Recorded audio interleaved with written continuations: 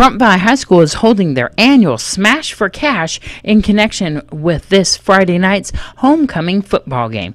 It is a cheerleader fundraiser that helps out with certain items that they need for practice and performances, like mats, which was last year's purchases, megaphones, cheer boxes, and so many other things that our cheer team needs. Friday night at 4:30, there's going to be a tailgating party at the Pahrump Valley High School's parking lot for the homecoming game. All are invited from that party to come over to Smash the Car, which is located in the parking lot as well. The car is divided into 4 different sections for the freshman, sophomore, junior, and senior classes.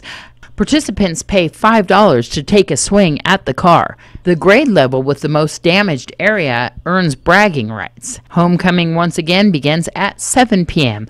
on the Pahrump Valley High School football field.